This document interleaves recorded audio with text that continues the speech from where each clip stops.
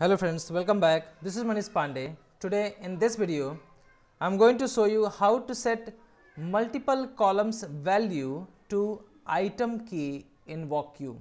So you can see here, this is the item key, and here we can set a value to the item key from our collection. Now if you want to set multiple columns value, it means you want to concatenate 2 or 3 values and you want to show here in the item key just for the reference, just to identify the specific item. So you can do it here. I am going to show you how to do that.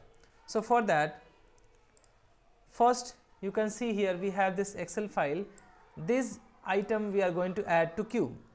Now we have multiple columns. Currently I am taking order number as an item key. You can see it from here.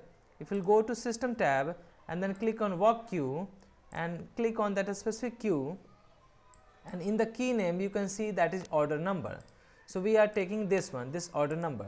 Now just to identify that a specific item, you can add one more column. If you want to add order number plus product code, so you can do that. If you want to add order number with that quantity, order number with that customer number, you can do that. So I am going to show you with the use of order number and product code. We are going to use this add items to queue. If you don't know how to do this, you can go through my previous video. You can search for add items to queue in BluePrism. Just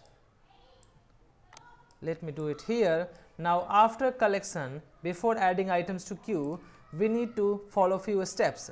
What are those steps? Now I am going to show you here. First, we'll take one action stage, and this action stage we are going to use to add a field to collection. So we are going to use this utility collection manipulation, and then we'll select our action, that is append field with text. Now this will append a specific column like one field to the existing collection. Now which collection? So we have this collection name. We are going to add to this order collection. Why I am going to add this to this collection?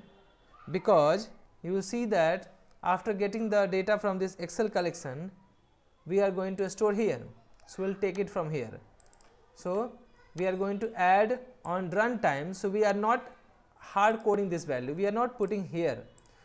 In the runtime, we are directly adding one collection, one field name to this collection. Now in the field name, what name do you want? So I want name as a key name. So I have key name. So this name will be added as a field in this collection. Now which value you are going to add? So I am not going to pass a default value. I am going to take a concatenation of these two columns value. So I will leave as it is. Now go to output, and do you want appended collection in a different collection? If yes, you can store in a different, otherwise you can take the same collection. So I am going to take same collection. Okay. After that, we are going to take one loop here, loop start and loop end. And you know why? Because we need to take data one by one from this collection, and based on that we'll concatenate this one. Now double click here, select here orders collection, this collection which is here, and link here. Now take one calc stage, and this calc stage is we are going to use to write the data to our that specific field. So how can we do that? So double click on this calc stage and write here add key name to collection, and here we are going to take that value.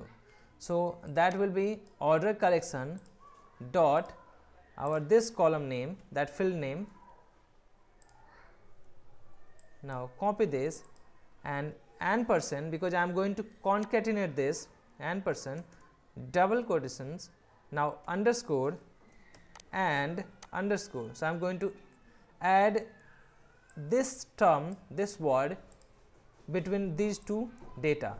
Now I'm going to take the other column's value, that is this one, product code. If you want to take one more, you can just concatenate here. Now I'm just going to pass here, so that will now take value from here. Now this value I'm going to store, I'm going to pass here in the key name field, and that key name is we are taking dynamically, so we need to write here key name. So that will directly add these value to this key name field, right? Now click OK, close this, and now we are ready to run that.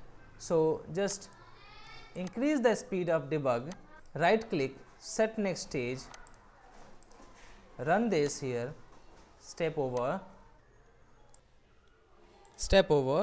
and now you'll see here one field added here in this collection. You can go and see here on runtime we have added a key name. Now this key name has been added. Now just go loop one by one, and you can see now it is now appending this data. You can see here ABC-122 and 2983. So this is the combination of these two columns. Now let me run till 10, and now you can see here we have all this data of combination of these two columns value, ABC-122 and this 23, like that. So we are ready to now add this item to queue. Now here we are going to add items to queue. So before that we'll go to this, and here we have order number. Now we are not using this order number column. Now we are using that key name, that column we have created on runtime.